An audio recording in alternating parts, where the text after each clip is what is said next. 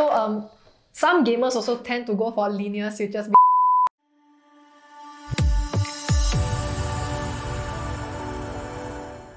Hey everyone, it's Melissa and we're back for another episode of HardwareZone's Tech Me Up. If you've been on the social media landscape recently, you might have noticed a slight increase in the interest in mechanical keyboards. By slight, we mean it's an all-out fad. So with everyone having one, I want one too. If you've been trying to get into this, it may be a little daunting just trying to figure out all the things you need to know. What are the components you need? And where do you buy them? So we've brought in some help to figure it out. Here are tips on how to build your first mechanical keyboard.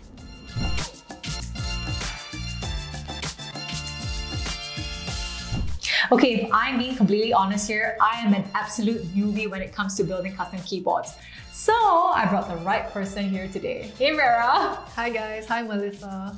Okay, I know that you are an absolute whiz when it comes to building these things. So how do you start? So I started Kips and Cords a year ago. What made me start this side hustle was I had a knack for building and assembling things. So I think I felt, like many others, I fell into the rabbit hole on YouTube where I watched a lot of big YouTubers like Types or that assemble keyboards from scratch. Yeah, so I was like, oh my god, I have to do it.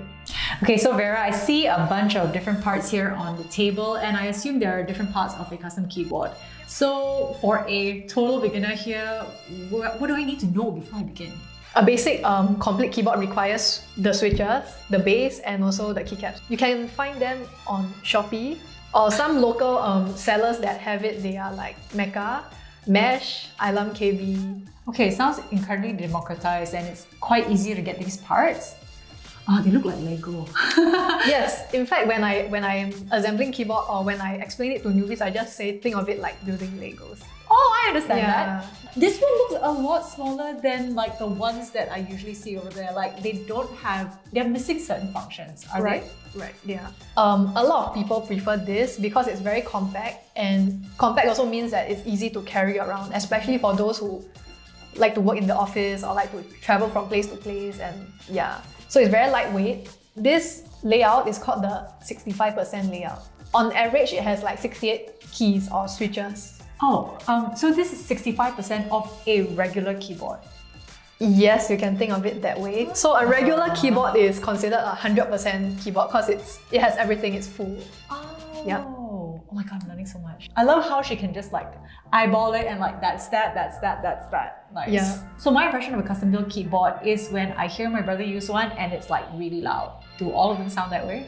Okay, so from what I can deduce, right, the one your brother is using, the switches that he's using are called CLICKY switch. So from the name implies it creates a lot of sound, like clicky, high-pitched sound. Who goes for those switches are usually gamers. So I don't know why gamer has this preconceived notion that the louder noise you make, the better you are, something like that. Yeah, but for us students or office workers or people who live with their parents at home, we prefer quieter switches. So if you want something quieter, an alternative would be tactile switches. It also retains the bump, just that it does not have the clicky sound anymore. It sounds a little bit more quieter. Okay, I think I'm more of a linear girl because I do want that quiet feeling. So when we get these switches, do they like fit just everywhere, on any keyboard? Okay, that's a very good question. Some keyboards, usually the older models, right, they only support 3 pins. These 3 pins, they are good in a sense because they can fit into the newer model and older models. Okay, so how do I make sure that I get the right ones for the one that I want? You have to do a little bit of research, but to be honest, even if you get 5 pins on a 3-pin keyboard, right, you can just cut. Oh, yeah. Okay, so the legs are plastic, so you can just cut it off easily. Yeah, so what we have here, these are linear switches, Gateron rates to be exact. So they are called linear because they do not retain the tactile bumps anymore, and they are way quiet. When you press it down, there's no bumpy feeling, there's no sound. Even off-the-shelf keyboards, they also come with different switches. Some gamers also tend to go for linear switches because without the bump, right, in a sense, when you press it responds faster. And we have a technical jargon for that, it's called the actuation force. Actuation force? Yeah. Okay, that sounds like badass. So in layman's terms, it basically means the amount of force required to push the switch down. So if you require more strength to use the keyboard, does that mean it like tires your fingers out faster? Yes and no. If you're someone who uses switches with lighter actuation force and you suddenly switch to something like 80-90 grams, right? Yes, it'll tire you out, especially if you work long hours. But for me, I think I got strong fingers. Yep. Just her casually bragging about her strong fingers. Okay, we have the base, we have the switches, and we're missing the keycaps. Ding, ding, ding. Ooh! Oh, yep. This one has Japanese symbols on it. Yep, so the brand and the profile, everything, they are OEM. Okay, so that means they are not branded. Like, are there specific brands that are popular in the market? Yes, and they can cost up to a few $100s. These keycaps, they are mostly for aesthetic, though they do serve a purpose when it comes to typing also.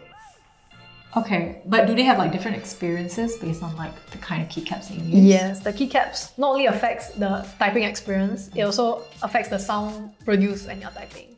So, okay. Are we ready to build a keyboard now, Mel? Yeah, I want to. Okay. I'm gonna build a keyboard by myself now, I suppose. It looks very plug and play, so I'm just gonna start plugging. Okay. If I'm doing it wrong, tell me. Is this in already? Nope, you have to hear a tap sound. There we go. Oh, okay. So it's just don't force it in, don't break anything. Like, how do you take it out? Alright, we have a switch puller. I didn't even notice this was here. Okay. Yeah. Oh, So you show me. Okay, so you have to make sure it aligns with the north and south part of the switch. You have to like dig it in and pull it out. Huh? Yeah. Nice. And right now we're just assembling it. Usually before assembling, we have to mod each individual switch. When I say modding, we are actually referring to like lubing each component. That sounds like a lot of work for each individual. Yeah, right. So for a 100% keyboard, I think I usually spend about a good 2-3 hours. And then I didn't talk about these stabilizers at first. You can also mod them. Yeah, now you can't hear the sounds. Only when you put the keycaps, then you can hear how an unmodded stabilizer sound from a modded one. What is the care like? Do you have to continuously lube them up, open them up? As long as you use the keyboard regularly, I don't think you ever have to lube it ever again. Unless you're planning to use the keyboard for 10 years down the road.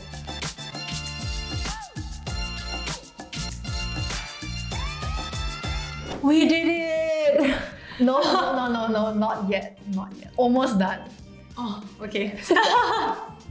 Okay, they're still naked, so what do we do next? Okay, to make it less naked, we gotta put on these keycaps.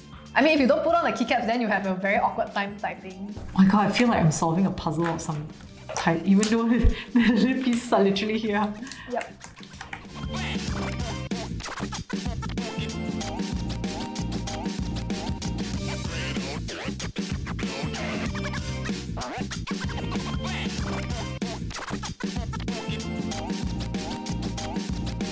Look, everyone!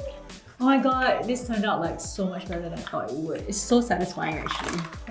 So I like this minimalistic look, but if I want to kind of switch out the keycaps into like the nicer ones, prettier ones like the ones at the back, or like specific, more specific customizations on the different parts, like what do? Do I just like hit up the stores that you talked about? Yep, and then if you're feeling confident enough, you could switch out the parts on your own. Yeah. I am feeling confident.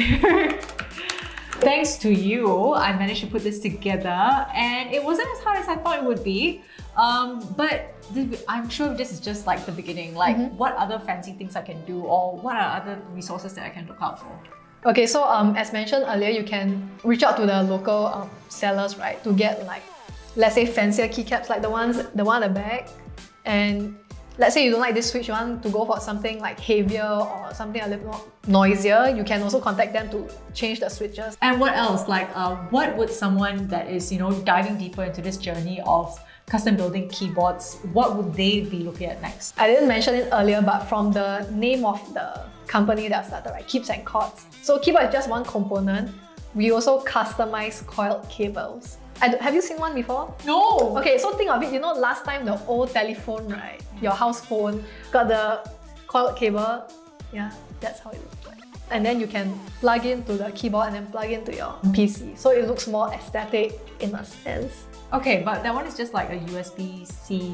Yes, most keyboards now they are running on USB-C. The older ones are micro USB. Yeah, micro USB. Other than the different profiles, keycaps also they are made in different materials. There's two different kind of materials. One is called ABS plastic, and another one is PBT that's more premium and I guess longer lasting. When, like, if I think about my brother's keyboards, and some of them I get really fancy and they have like lights coming out and all these things coming out, can you do that as well?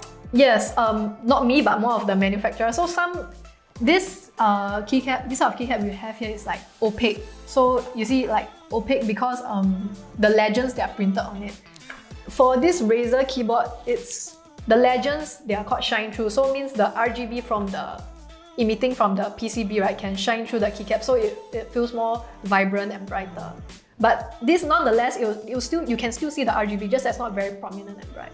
It sounds like we barely scratched the surface on this. Like, what about if we didn't want to build one from scratch? Okay, so if building a keyboard from scratch sounds very daunting to you, personally, I would recommend going for off-the-shelf keyboards. There's no shame in that, to be honest. Some of the brands you can look out for are like Logitech, Razer, Techwear. So these off-the-shelf, some of them, they are not customizable. So if you want a customizable off-the-shelf keyboard, right, meaning in the future you intend to change certain parts, you have to make sure that they are hot swappable. You can also customize a solderable off-the-shelf keyboard, but it's very, very troublesome. That is a whole other world, but at least I know that we have different options, whether we want to go all from scratch, whether we just want to sub out a couple of things with pre-built ones already. Thank you so much, Vera, for sharing all of this insight for us. It's very informative to me, and I really do feel like I can dive into this feeling a little safer and feel safe in playing with this as well. So now that I've built this, I'm going to bring it home and try it. Safe to say, working from a keyboard that you hand-built yourself really makes you appreciate your setup. And if this rabbit hole was too deep for you, not to worry, you can always check out pre-built mechanical keyboards. You might lose some customizability options, but hey, a lot of mechanical keyboards also have the stems that can support custom keycaps, so that's always that. And if you'd like to read more about mechanical keyboards, do check out HardwareZone's coverage on the link in the description below. As always, remember to like, share and subscribe. We'll see you in the next one.